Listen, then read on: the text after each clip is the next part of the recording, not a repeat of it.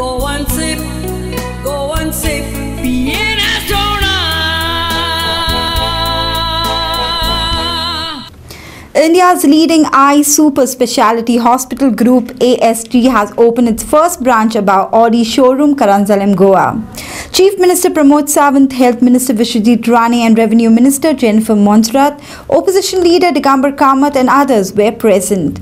The hospital aims to make available the best quality of healthcare treatments and solutions irrespective of financial status. The hospital will have treatment for cataract, LASIK, vitreoretina, glaucoma, cornea, oculoplasty, squint and pediatric ophthalmology, neuro-ophthalmology and other specializations. The team of doctors at ASG Hospital consists of Dr. Sean Socrates Da Silva, Dr. Aditya Kajave, Dr. Chandra Prakash Oli, Dr. Piyush Jain and Dr. Akash Yadav.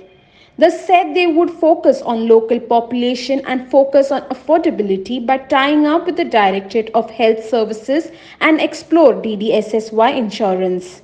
As far as for me, coming back home to serve my motherland, I was always asking the question, why not Goa? We've always had big super specialty hospitals all across India. They are so well established in South India.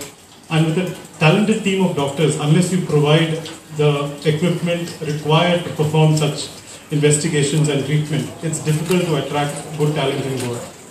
So I'm very happy to be part of this team today. And I've been outside Goa for the last 14 years, so everyone's back. Very happy to have us here home. So your Banwas is over? Yes. Thank you. What is the market like in Goa? As you see that with most of the hospitals and even in the beginning of the journey with AST group of hospitals, the main aim was to provide tertiary eye care, bridging the gap between 2-tier and 3-tier cities. So we were really not looking into what is the market value, but what is the need requirement. Is there a deficiency or gap in the treatment and services? And then building on running a sustainable system.